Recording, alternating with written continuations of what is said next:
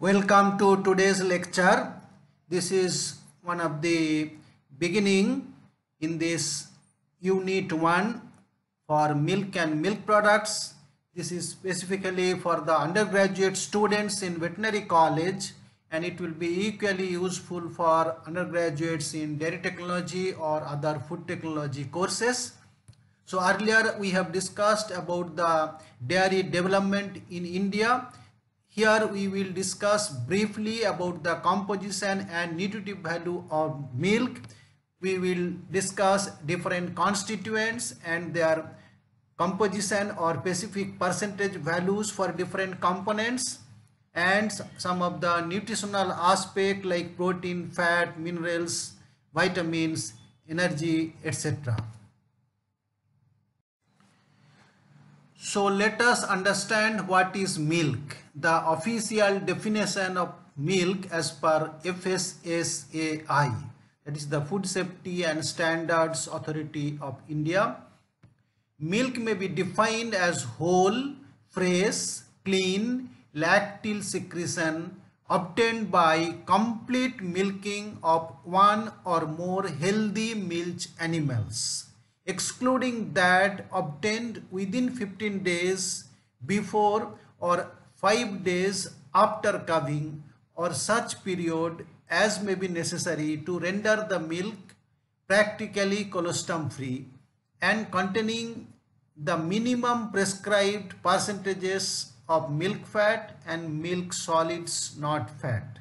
So this is the definition which says that it should be from the milch animal, and the milk secretion which is coming before 15 days of calving or after 5 days of calving, that is rich in colostrum, that should not be considered as milk, and it should fulfill the prescribed value of milk fat and solids, milk solids not fat, which is given in the standard. Then there is another common term that is called market milk, which is normally sold in the market as a packet nowadays. So market milk refers to fluid whole milk that is sold to individuals, usually for direct consumption. It excludes milk consumed on the farm and that used for the manufacture of dairy products. So normal liquid milk which is sold in the market, that is going through pasteurization, and in Western practice it can be consumed directly because it is already heat treated. But the milk which is used for making the dairy products, that's not considered as market milk. Here we will try to understand the constituents of milk. There are different kind of components in milk, but roughly they are divided as water and the solids. Now the total solids are divided into two parts. One is the fat or lipid portion, another is non-fat portion, which is called solids not fat or SNF. So it is a very commonly used term in dairy, that is the SNF. Now in the fat portion there is true fat, which will be mostly the triglycerides and the other associated substances. So in the other associated substances there are phospholipids, which will have the phosphorus component with the lipid, then cholesterol, then carotene, which is a pigment, and the fat soluble vitamins like A, D, E, K. In the solids not fat, the major component is lactose, that is a milk sugar, and then there is proteinaceous or nitrogenous substances in which there will be major protein and non-protein. In the major protein is casein, as we all know, and the other minor proteins are lactalbumin and lactoglobulin, which are normally present in whey, and they are called as whey proteins. And there are other non-protein substances like proteose, peptone. Then we have mineral matter, which are mostly the potassium, sodium, calcium, magnesium. They are present in the form of phosphates or citrates or chlorides, and very traces amount of iron, copper and iodine. The other constituents like pigments, some dissolved gases, vitamins like water soluble vitamins B complex and C, and some enzymes and bacteria. So this is an overall idea about the different constituents in milk. Next we will see their proportion or in percentage. Here we will see the very specific proportion in terms of percentage of different constituents in terms of cow milk. So milk will have around solids 12.5% and water 87.5%, in which the fat is 3.43%, which will also have fat soluble vitamins. Then milk solids not fat, which we call SNF, that is around 8.57%. In this major is the protein, that is 3.25%, which contains casein 2.67% and whey protein around 0.58%. So casein is almost 80% of the total protein. Another 20% is the whey proteins. Then the another major component is the lactose, which is 4.63%. Then there is minerals 0.69%, and there are other water soluble vitamins. So this is the proportion or percentage of different components in milk in terms of cow milk. Here once again we will see the composition of cow milks. In the previous one we have mentioned the population average from the large number of cows milk collected, and the average value, or mostly as per the standards, which we will see again. Here we can see a range. So in general we can say around 13% solid and 87 to 88% water. So here we will see a normal range. The water contained may range from 82.4 to 90.7, and total solid can range between 9.3 to 17.6. Fat could range between 2.5 to 6. Proteins 2.7 to 4.8. Casein 2.3 to 4. It varies due to many reasons. Then whey proteins 0.4 to 0.8%.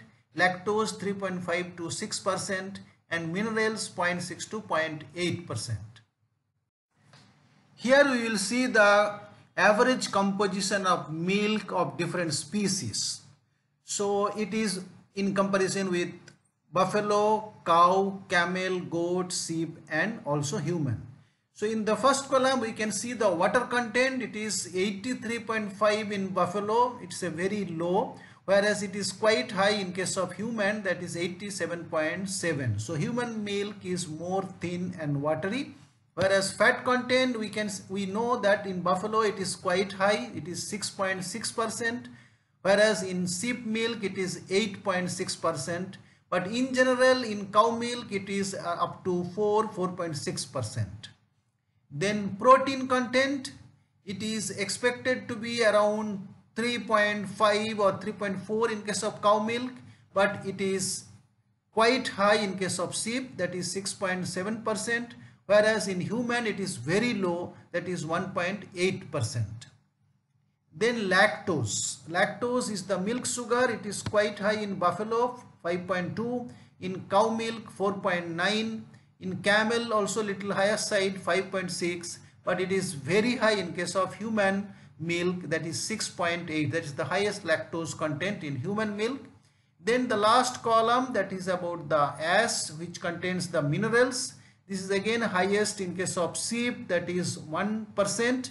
Otherwise also a little bit higher in goat and camel and buffalo also. In case of cow milk also it is expected to be around 0.7 to 0.8, whereas in case of human milk it is very low, that is 0.1. So in human milk both protein and ash is low, whereas lactose is very high.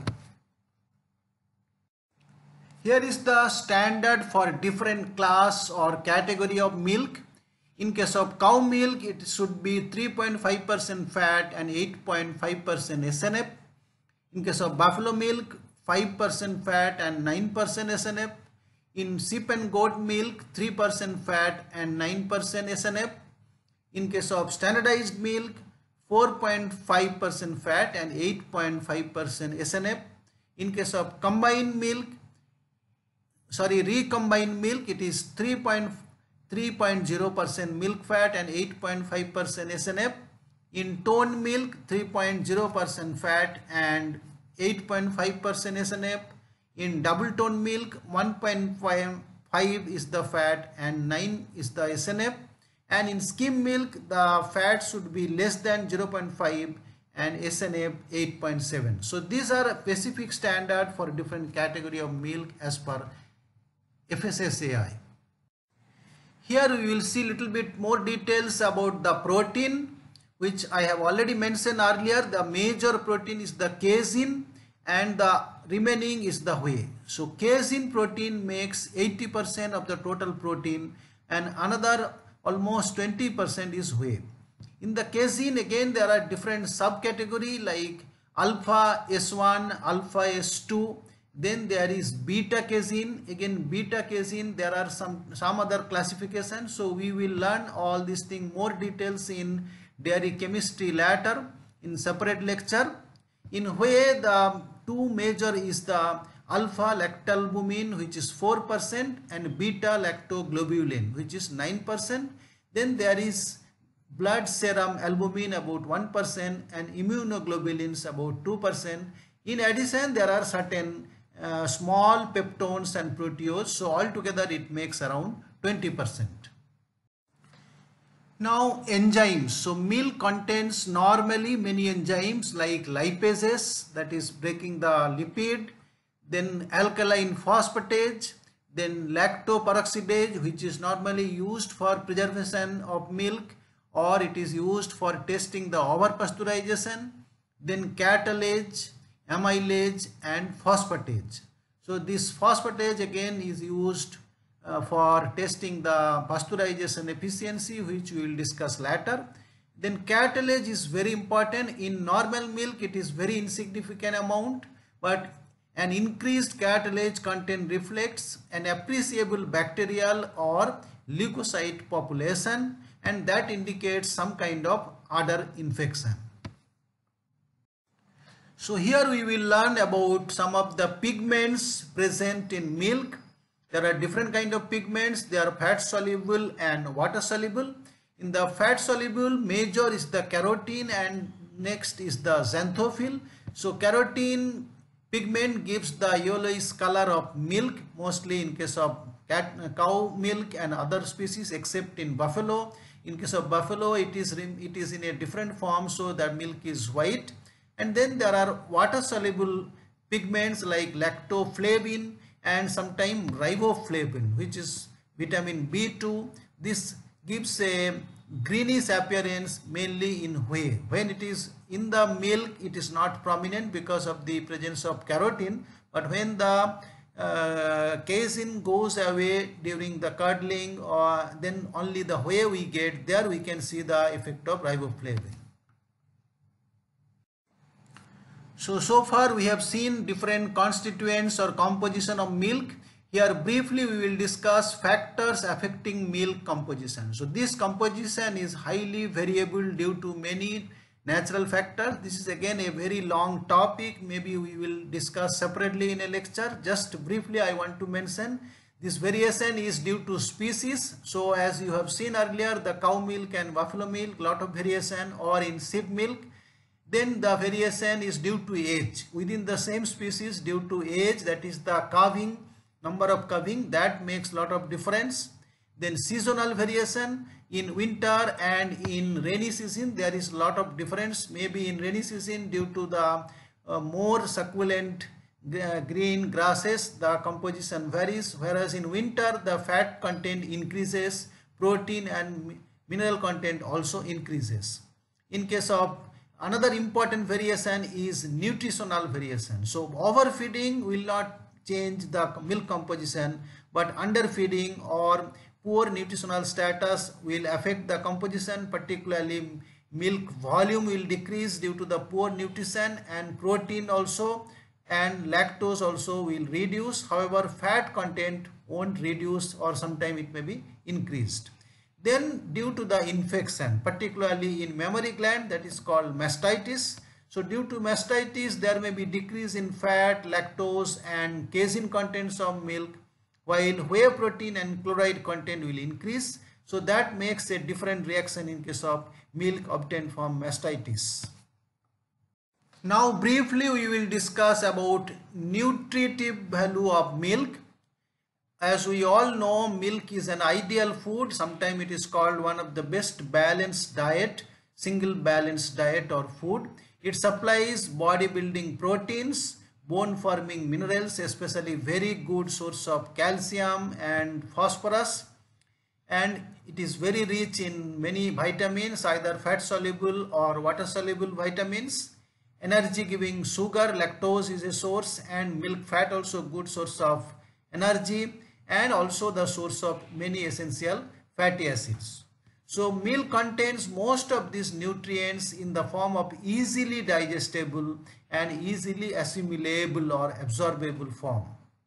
So it is an important food for expectant and lactating mothers, growing children, adolescents, adults, convalescents, and old people or the patients. For everybody, milk is one of the very good balanced diet, having a lot of important useful nutrients, which we are going to see a little bit in more details. Here once again we can see the nutritive value of milk at a glance. The protein, it is available in highly biological value. Then fat, it is having mostly saturated fat and some unsaturated fatty acids also, oleic and palmitic acid, and the amounts depends on the type of milk. Generally low fat, skimmed or full fat milk, it will vary. Then carbohydrate, it is having high level of milk sugar, that is lactose. Then vitamins, as we have seen already, the fat soluble vitamins are quite rich, that is A, D and E, K. And then water soluble vitamins, all B vitamins, especially B1, thiamine, B2, riboflavin, niacin, and milk is a very good source of B12. Then minerals, calcium is one of the very good source, milk. And then potassium and phosphorus also present in good amount. So these are some of the important nutritive value of milk in brief.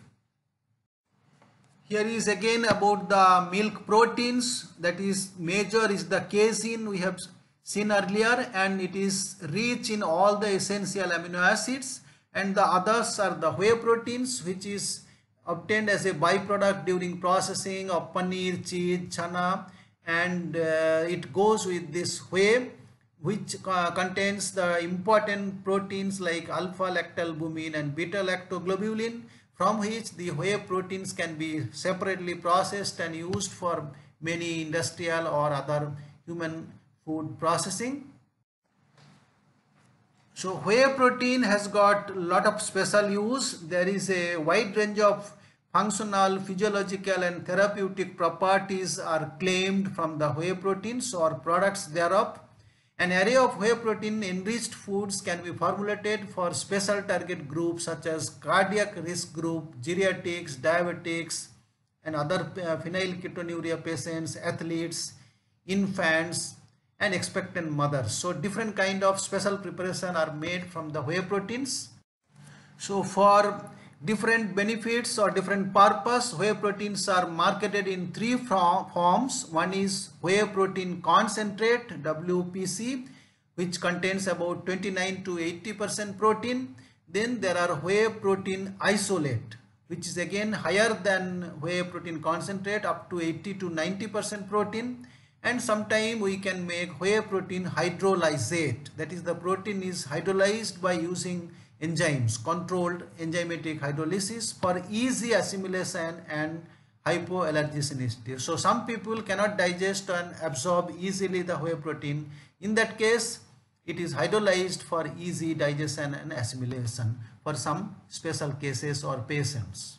Now nutritional value of milk fat. In milk fat is very important and it is specifically used for making butter and ghee. So it is a major source of energy, highly rich source, and it is the source of essential fatty acids like linoleic, linolenic and arachidonic. So we will discuss more details about the milk chemistry, about the milk fat and protein later in separate lecture. And in case of milk, it plays a very important role as for giving the flavor either in milk or in the milk products. And it provides a softy body and smooth texture and rich taste to different dairy products. So milk fat is very important nutritional point of view. Now about lactose. Lactose is the milk sugar. It is very unique in nature, only present in milk, and it is a disaccharide. It is a source of energy and important food, especially for babies, and it aids in calcium and phosphorus absorption, thus forming better bones and teeth, and reduces the requirement of vitamin D. Lactose also helps to establish a slightly acidic reaction in intestine, and thereby it helps in checking the growth of proteolytic bacteria and facilitates absorption. Here we will see the energy value in cow and buffalo milk. In cow milk it is about 75 kilocalorie per 100 gram, whereas in buffalo 100 kilocalorie per 100 gram. This is due to the higher fat percent in buffalo milk. As we all know, the energy value for different constituents, like in case of milk fat 9.3 calorie per gram, and milk protein 4.1 calorie per gram, and milk sugar 4.1 calorie per gram. So the buffalo milk gives a more energy due to higher fat content. Now about minerals. So as we have seen earlier, that is together it is called as AS, which is around 0.7 to 0.8% in general. So all minerals are found in milk, which are essential for nutrition. Especially milk is an excellent source of calcium and also for phosphorus and potassium, which along with vitamin D are essential for bone formation. Milk is little bit less in copper and iron. Now about the vitamins, which we have already discussed. It's a very good source of fat soluble vitamins, that is A, D, E and K, which is present in milk fat, and also a good source of B vitamins, especially thiamine, riboflavin, even B12 and most of the B complex vitamins. However, the milk is a poor source, or it is deficient in vitamin C. So finally, here is a comparison between cow milk and the human milk. As we have seen earlier also, energy value is almost similar. Protein is comparatively very less in human milk than the cow milk, 1 to 1.5, whereas in cow 3.3%. Then carbohydrate or lactose, it is very high in case of human milk, that is 6.5 to 7, whereas in cow milk it will be up to 4 or 4.5%. Fat is almost similar, but it is high in long chain fatty acid in case of human milk, whereas in cow milk it is high in medium chain fatty acid. Minerals, if we see actually in the right side table, the calcium is much higher in case of cow milk. Even the phosphorus is also much higher in case of cow milk. Then vitamins almost similar, but in case of human it depends on the diet. Digestibility, in case of human milk it is more easily digested, and other things are almost similar. The vitamins are almost similar. So now we are at the end of today's lecture. So briefly I will summarize. We have discussed about the composition and nutritive value of milk. So we have seen the different constituents and their quantity wise, percentage wise, different components like protein, fat, sugar, vitamins, minerals, and little bit details about different kind of proteins and different kind of lipids, different kind of fats, vitamins. So nutritive value, energy value, and we have seen a comparison between species like cow and buffalo milk or sheep and goat milk.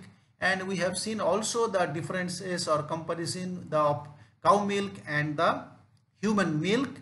So this is a very brief lecture to have an idea at the beginning about the milk and its constituents and different components and their percentage.